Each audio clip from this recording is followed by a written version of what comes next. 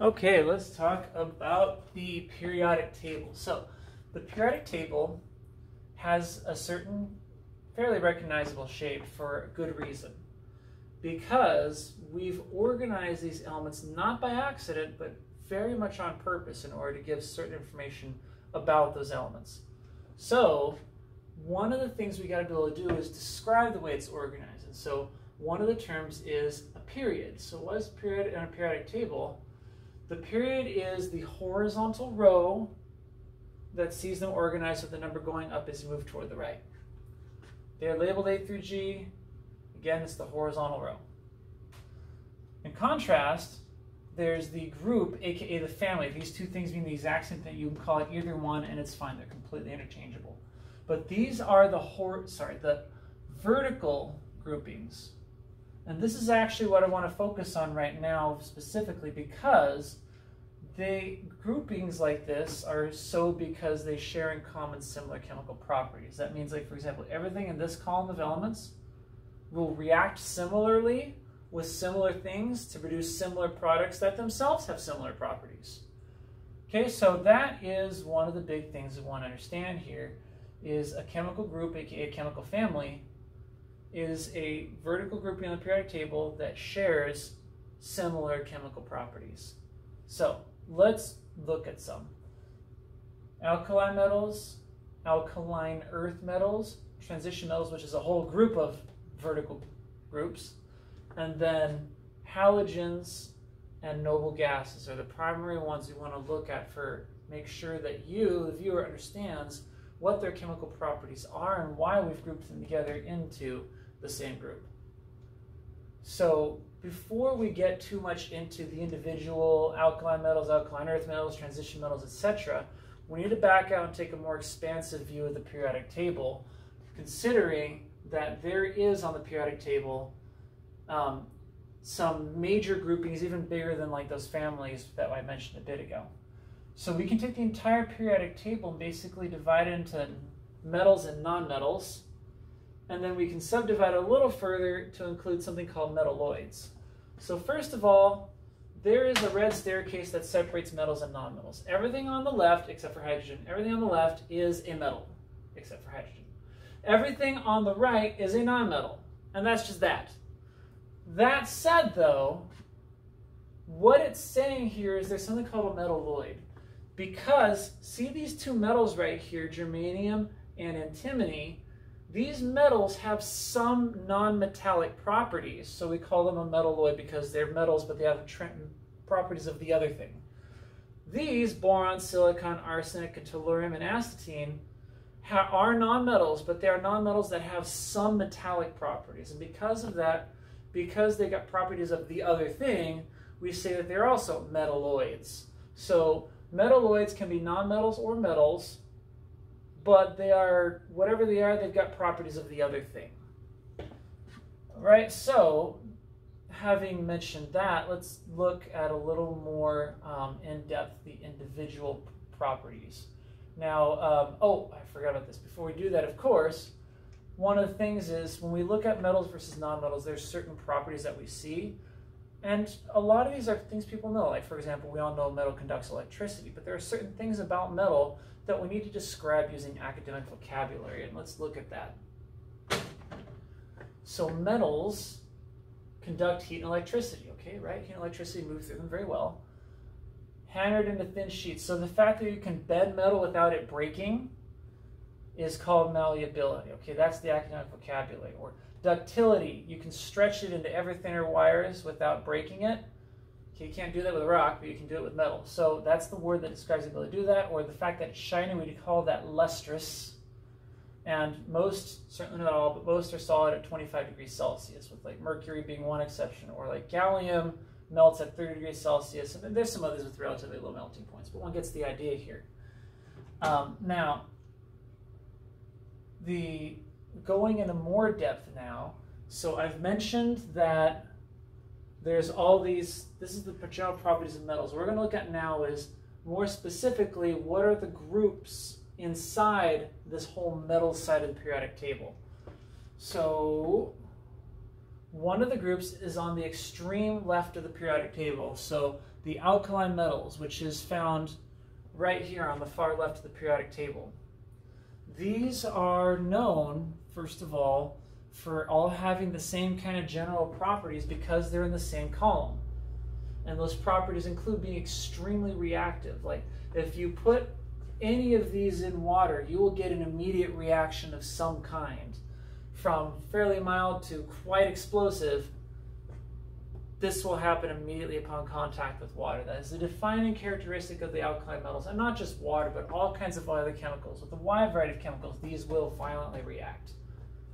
So here's a video showing like fire when you put a piece of pure sodium metal into water, and it explodes sometimes too, because it is so very, very reactive. So that's why it's showing like you keep it stored under extremely non-reactive things like mineral oils in order to prevent it from reacting with the air or reacting with a container or reacting with water in the air or other things like that. So that's what this is getting at when it says extremely reactive. It will react with pretty much anything. Now, alkaline earth metals are the second group from the left. So let's go back a sec, and there they are, alkaline earth metals, second from the left on a more regular looking periodic table. Here they are, from beryllium all the way down to radium. And one of their big defining properties is being a lot less reactive than the alkali metals. So first of all, be careful. Alkali metals was group 1. These are alkaline earth metals, so be careful about the similar names, and also be sure to call it the full name, alkaline earth, not just alkaline. So alkaline earth metals, also very reactive. For that reason, you'll never find it pure in nature, because pure means like finding a, say, a nugget of it in a stream or something. No, you'll never find a pure something of like magnesium, for example, because it's just too reactive. It reacts over time. Magnesium reacts with water, at least once you set it on a fire. You have to set it on fire first, but once it's burning, it will react violently with water. And so throwing water on a magnesium fire just makes it get bigger. So these are also reactive, again, though, to emphasize, not as reactive as group 1. Transition metals is a whole big group of metals in the middle, much less reactive. So let's go back. Transition metals are this portion of the periodic table. Let's go back even further to here. Okay, this is the transition metals.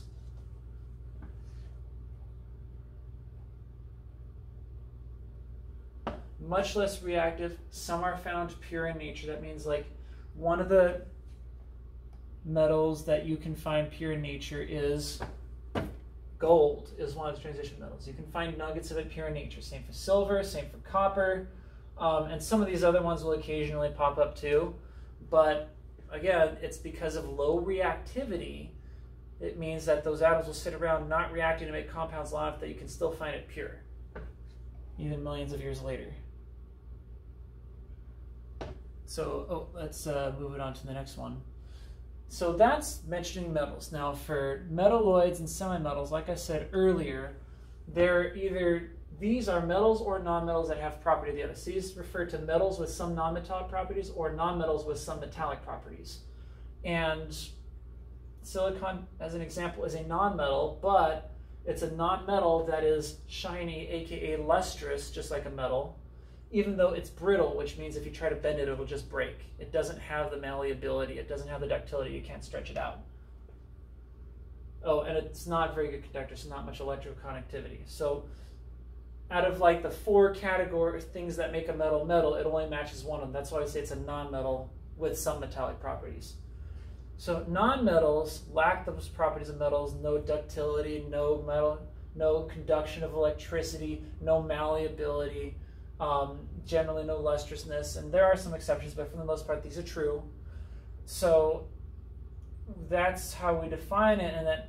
And the thing about nonmetals is that they're quite a diverse group of elements. Like you can find liquids, gases, and brittle solids in the pure forms of any of the nonmetals. And so at room temperature, some are solids, some are liquids, some are gas. So there you have it for nonmetals. Now, we do need to go more specifically now into some of the groups of nonmetals. And there's, like it says here, there's 2 I want people to pay close attention to. The halogens is one. It is the second from the far right on the periodic table. So let's back this up a bit. There's the halogen, second from right on the periodic table. Starts with fluorine, ends with acetylene at the bottom.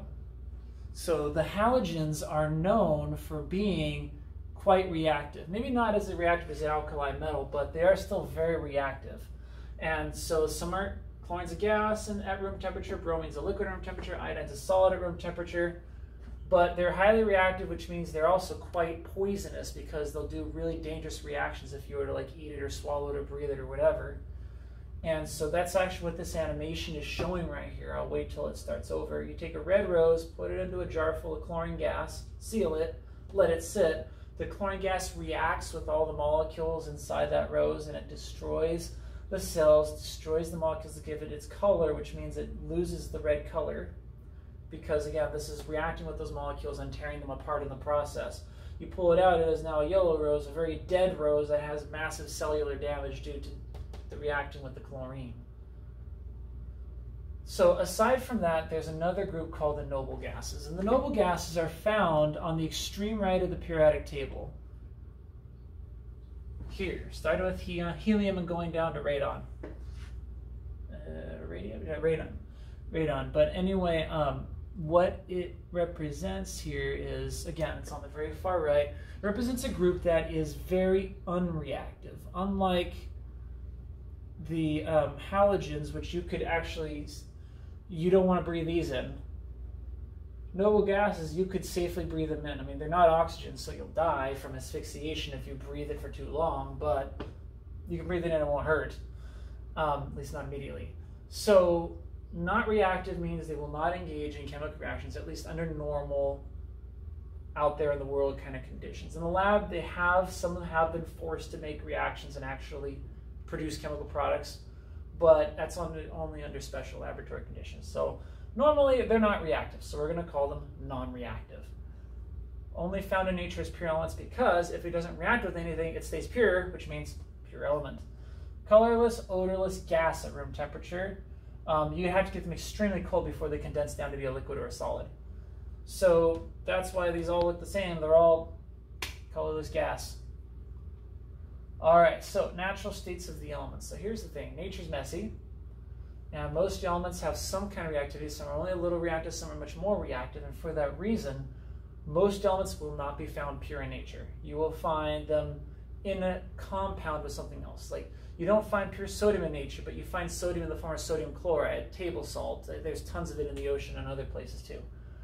So it's generally combined with other stuff for any given element you look at. But again, there are exceptions, such as the noble metals, which are a few very low reactivity transition metals like gold, silver, and platinum being some examples. Or noble gases, you will generally not find them reacted with anything in nature. They're just pure, and they are in the air. There's not much in the air, but there's small trace amounts of the noble gases in the air. Now, aside from all those things, there is another thing to mention. It's called the diatomic molecule. And diatomic, think about it, like the Greek root word di. Think about what that means, right? The Greek root word di, it means two. So two atoms, and then a molecule. So hopefully you all know that a molecule is two or more atoms stuck together. So two or more atoms stuck together make a molecule. Yeah, so we're talking a molecule composed of two atoms. So here's the thing. There are certain elements, such as hydrogen or nitrogen or bromine or fluorine or iodine or chlorine or whatnot, where if you have a sample of the pure gas, if you zoom in, you won't see one single atom. You'll see the atoms existing as two bound together. This is a diatomic element. Nitrogen, for example, is incapable of existing as just one nitrogen atom. It's always, when it's a pure element, it's just two nitrogens. Or when oxygen is a pure element, it's two oxygens bound together. Or two nitrogens when it's a pure element, or two bromines, or two fluorines, or whatnot. The way this works is, though, this only applies when it's a pure element. When it's reacted with something else, like for example, chlorine and sodium chloride is NaCl, not NaCl2, because when it's in a compound, it's however many there needs to be for the charge and whatnot, and you'll go through later on in our notes how to predict that. Or wait, no, actually, maybe you've already done it at this point. Depends on how it's being paced through here.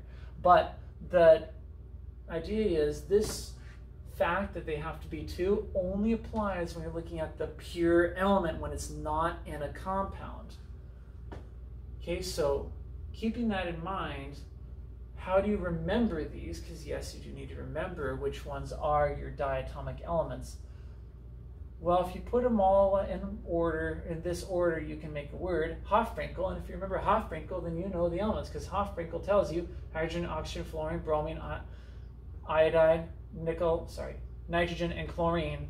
And this helps you remember what the diatomic elements are. Because again, these are the elements which, when pure, exist only as molecules of 2. All right, so that being what that is, here's some more information about it, tells you what they look like, tells you what their formula is. All right, cool. Now, do this on your own. I will show you really quickly what is intended for it. You look what you're given and then complete the rest. Like, for example, Ar is argon. If you look at the periodic table, it's atomic number 18. It is a nonmetal, and it belongs to the noble gas family. And you do the similar sorts of things for the other 3 of these based on the information you're given. You complete the rest. All right, ladies and gentlemen, so that's how you handle that. Let me erase this out of the way because there's one last little bit to show. Depending on which year you're viewing this, we may or may not have a quiz for you on this. If we do have a quiz, these are the things you can expect to be quizzed on. So now you know what to look at. All right, ladies and gentlemen, happy studies.